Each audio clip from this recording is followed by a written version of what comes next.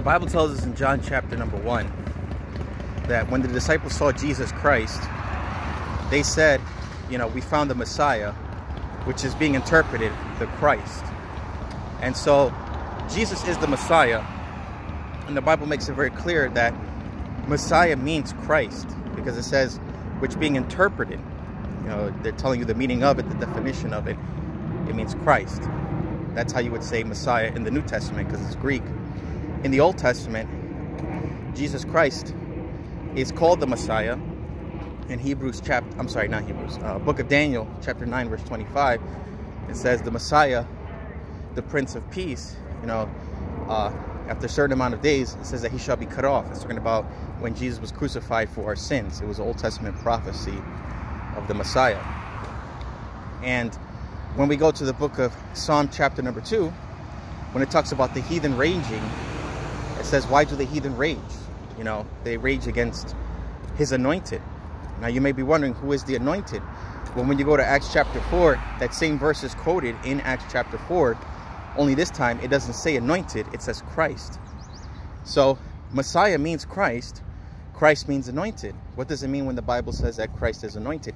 Well, he is the anointed King of Kings, Lord of Lords.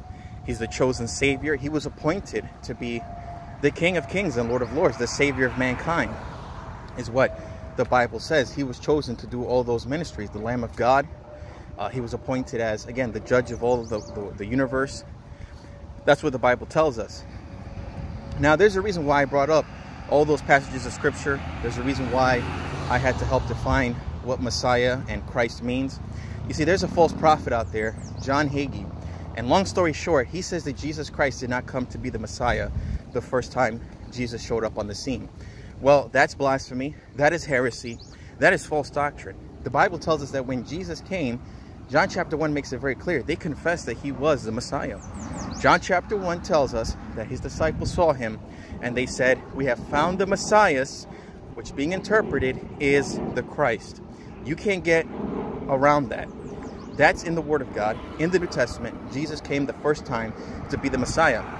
In fact, why is it that in the book of 1 John, I believe in chapter 2, it says that if you deny that Jesus is the Christ, you are an antichrist.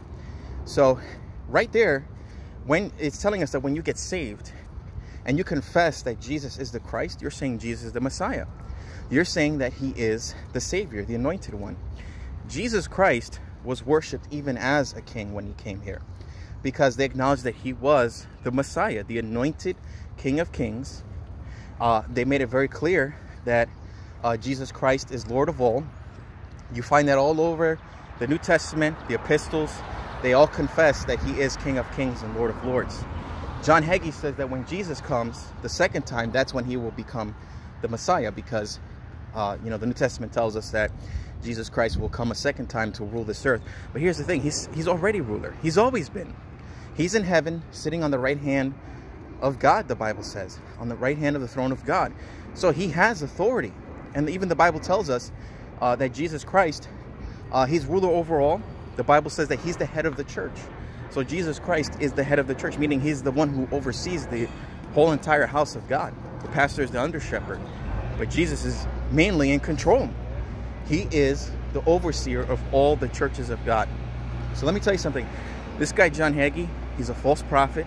He's not saved, and he's following another Christ. He's not following the Jesus of the Bible. If he's saying that Jesus Christ is not the Messiah, it's because he's following another Messiah who is not the Bible-based Messiah. He's not the Messiah in Scripture. He's following another Jesus. And for him to say that Jesus Christ did not come the first time as the Messiah just shows you he's Antichrist. John Hagee is an Antichrist. And let me just make this clear. The term Antichrist in the Bible doesn't just mean to be in opposition against Christ, although that's how our society says it today.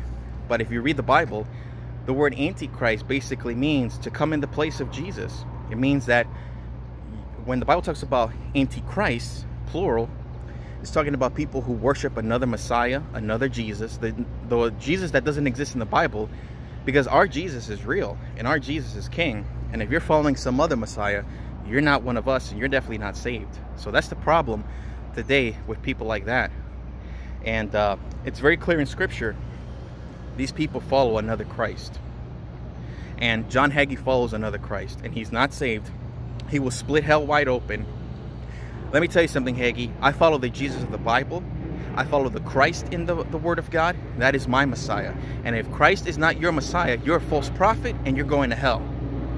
And I'm here to preach the truth. I'm here to encourage you guys, and I'm here to tell you what the Word of God says. And if you're not saved, it's time for you to believe the Messiah of the Bible. It's time for you to get born again. God bless you all.